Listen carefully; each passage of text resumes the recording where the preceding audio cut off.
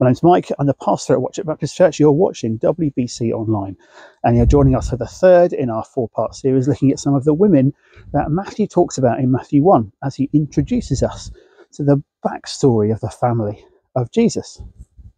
That lineage, that line of Jesus' descendants finishes with Joseph, who married Mary, who was the mother of Jesus. But we're not quite at that point yet. That's for next time. This time, we're a little bit earlier in the sequence. We're going to be reading from Matthew 1, as we have before, but also from 2 Samuel chapter 11. Let's pray before we do that.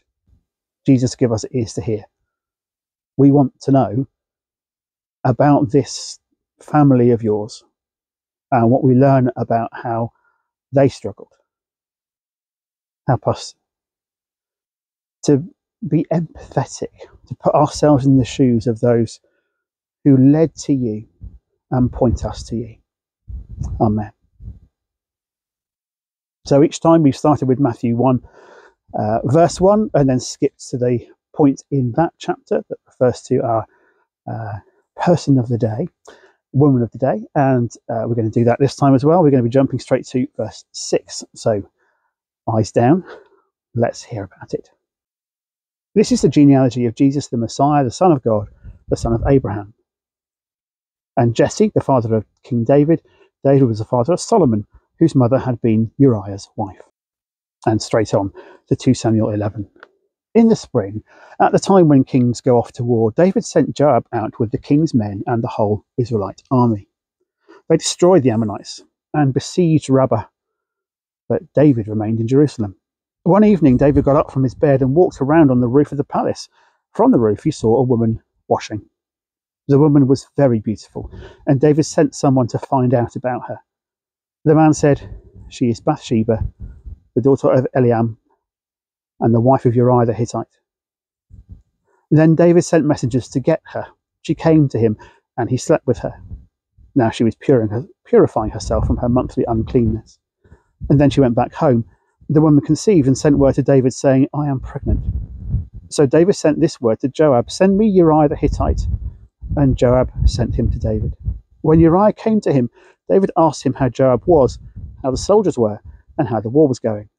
Then David said to Uriah, "Go down to your house and wash your feet."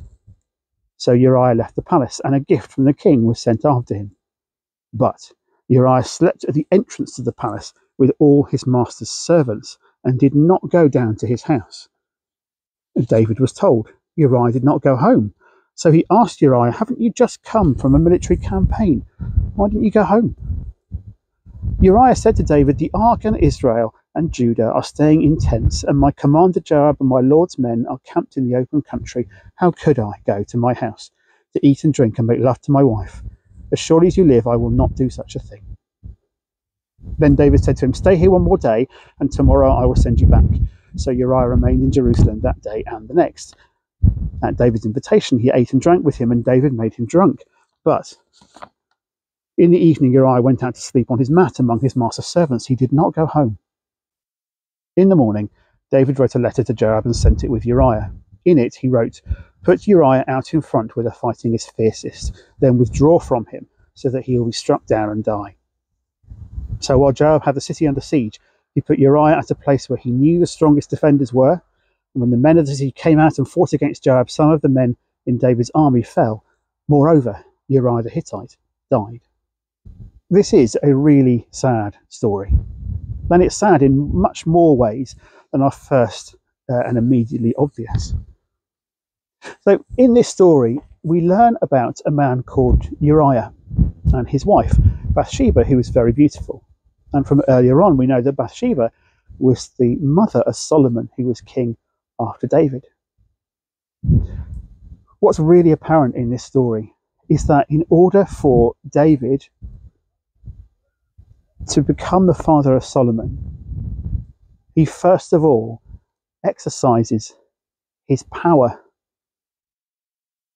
to make others do things he wants them to do, whether they would choose it or not.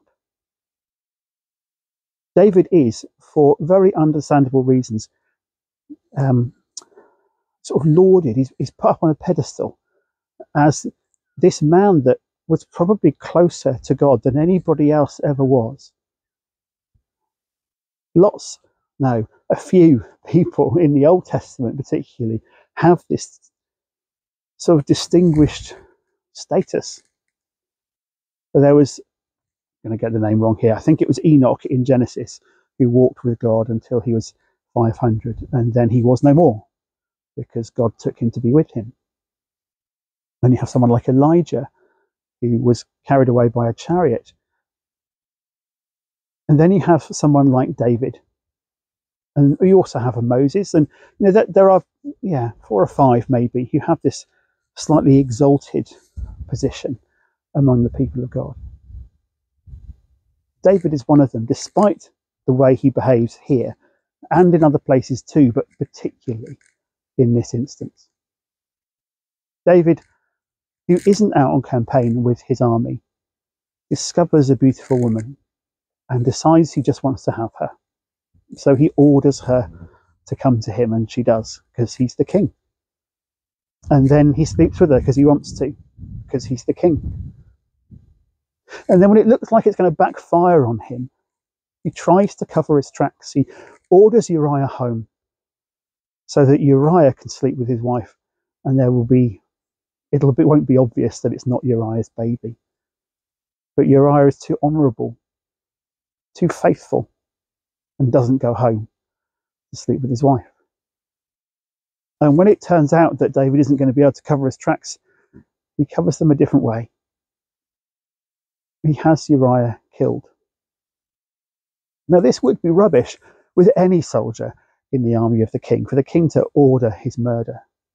But elsewhere in the Old Testament, we learn that Uriah is one of a group of about 35 really famous warriors. So famous they're referred to as the 30. They had a collective name, the 30. There were more than 30 of them, but never mind that. Uriah had a particular place in David's military machine. He was one that others looked up to. He was one who carried out David's wishes. And yet when push came to shove, David was willing to have him murdered so that he could take his wife and cover his tracks. Not only that, but Bathsheba wasn't just anybody. Bathsheba's father was called Eliam, and Eliam's father was called, I'm going to check the name here, Ahithophel. Ahithophel, I've probably said it wrong, but that was his name. And he was a significant strategic advisor to David. So Uriah has a military position in David's government, and Bathsheba's grandfather has an strategic advisory position too. Just to expand on the story slightly, sometime later, David's son Absalom will launch a rebellion, and there will be a civil war between David and his son Absalom over who gets to be king and control the country. Along the way, Absalom has murdered his half-brother because his half-brother raped Absalom's sister. And while David is said to have been really upset, he doesn't punish his son, the rapist. So Absalom feels that he needs to. And when Absalom raises his revolt against his father, who failed to carry out justice, it's Ahithophel who becomes his main strategic advisor. Ahithophel jumps ship from David and joins Absalom.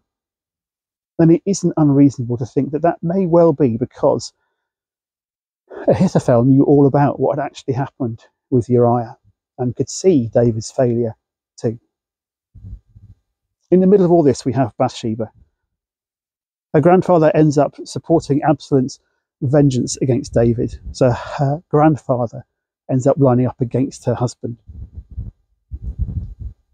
Not only that, but this baby who has been conceived as a result of David demanding that Bathsheba comes to him dies in infancy. She loses her first son. She has her husband murdered. And she will have, I'm sure, understood how that happened and why it happened. She was, after all, the one who was pregnant. So she's kind of a daughter of tragedy. She is one who's been pushed around, used as a pawn in other people's lives. Her beauty hasn't been a blessing, it's been a curse. She's left heartbroken, even as she eventually becomes not only wife to a king, but mother to a king as well. In this instance, in this moment of her life, she has to deal in quick succession with losing a husband and losing a son. We don't really hear much about that. We hear how David responds to the loss of this child, but not so much about Bathsheba. She's famous, but in so many ways we know so little about her. She's remembered but forgotten. So, why does Matthew include her? Well, perhaps again, as we see with earlier women in Matthew's genealogy, part of what he's getting at is, here is someone downtrodden. Here is someone forgotten. Here is someone who's being pushed around. We know that Jesus was keen to support those who sought to be faithful but weren't recognised, who were pushed to the edges and pushed around by others. We've talked more than once about this thing that the problem Jesus had with Pharisees, with those who represented the established church, and how they behaved, partly in maintaining the structure that they had influence in, partly by the way they treated those who didn't match up to their expectations. And maybe what Matthew wants to remind us is that Jesus is really keen to stand with those who are pushed around, who are manipulated by others, who are told where they have to be, what they have to do, and left to suffer the consequences, even if none of them were of their own making. As Jesus goes about his ministry, it's not just prostitutes he talks to, it's other outsiders too. He's willing to go and meet with lepers, even though no one else can touch them. He's willing to talk to those who aren't interested in him and heal them. He's willing to accept that he will do good and those who benefit from it won't acknowledge him. He's willing to stand alongside those who have sided with the enemy. This is not what Bathsheba has done, but when you look at how Jesus engages with people through Matthew's gospel, goodness me, he's so focused and driven and passionate about those who aren't on the inside. He loves those who are suffering and struggling, and he wants them to know that the Father sees them and remembers them and will care for them and longs to bring them home. So, Bathsheba was an Israelite and a pawn and a heartbroken woman and a mother. And in all those ways and in others, she becomes chosen by God to be part of Jesus' heritage. And in such a way as Matthew wants those Gentiles who read his gospel, those Jews who are finding out about Jesus from him, he wants them all to see that Bathsheba's story is a story that includes and involves Jesus. So what does this mean for us? So what? Well, perhaps we need to look carefully at Bathsheba. Look at how she was treated and make sure that those who are pushed around, manipulated, palmed off, forgotten, that they don't get unnoticed by us. Maybe you think this is very similar to the message from the previous two. Maybe that's Matthew's point. All four of the women that we've looked at so far, Tamar, Ruth, Rahab, and Bathsheba, they all have a way of representing people that mattered to Jesus and should matter to us.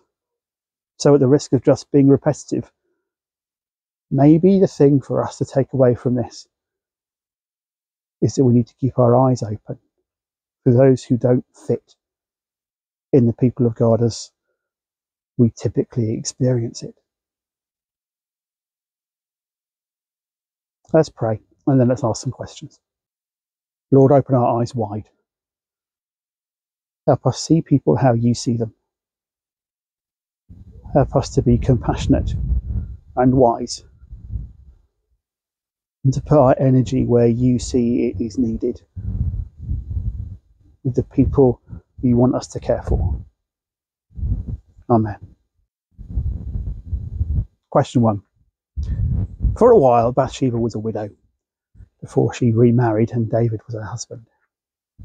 In James, we are reminded that true religion is caring for widows and orphans. So here's the heartbeat of the question.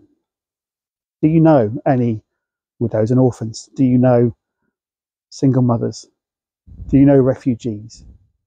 Do you know those who struggle to read and write, and so they don't find it easy to be part of our culture? Do you know those who are forgotten, downtrodden, ignored? If you don't, how can you go and find some and get to know them? If you do, how are they learning about who Jesus is, and what part do you have to play in that?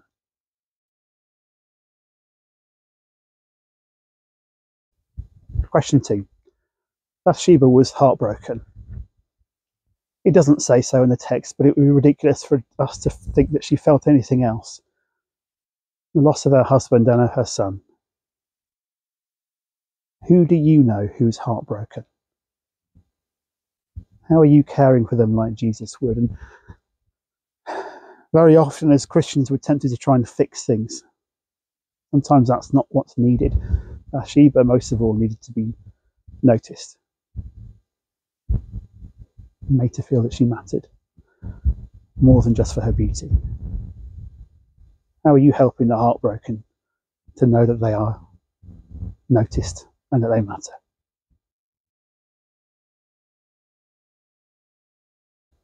Question 3. Who are you praying for who is on the margins? It would be great if the person you're praying for, the people, are actually in your community. It's going to be important that we pray for those supported by overseas mission organisations such as BMS and others. But just now, who are you praying for in your community, in our community, who is heartbroken?